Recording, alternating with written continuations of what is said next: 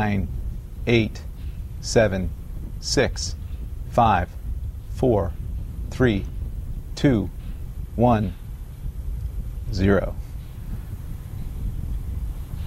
And ignition. And we have liftoff of an ILS Proton rocket from the Baikonur Cosmodrome in Kazakhstan with the EchoStar 16 satellite on board.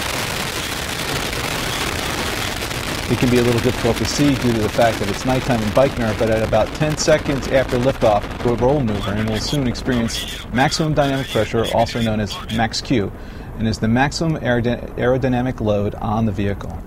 And in the case of Proton, this corresponds to about Mach 1.6 and occurs about 1 minute and 2 seconds after liftoff.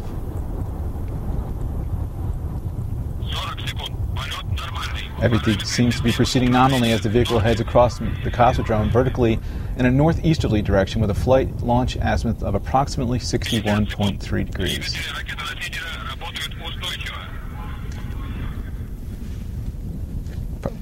We're coming up on the first stage's separation from the second stage, and that is set to occur at 2 minutes into the flight. Now, watch for the halo effect as the second stage engines ignite prior to the separation from the first stage.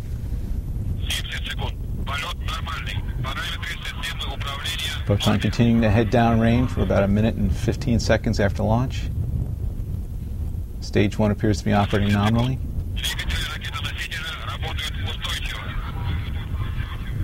When the vehicle arcs over like that and the engines point back toward the observers on the ground, you can really feel it through your chest.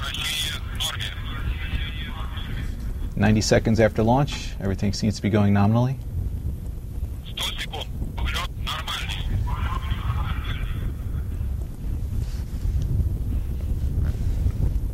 Continuing to head downrange, you can see the tail growing larger and larger as Proton gains altitude.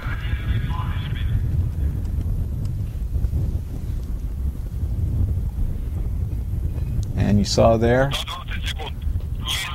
stage 1 burning out. And we have confirmation of stage 1 separation, a good separation between the first and second stages, and ignition of the second stage. We do have a signal of ignition on all 4 second stage engines. They will burn for a total of about 3 minutes and 27 seconds.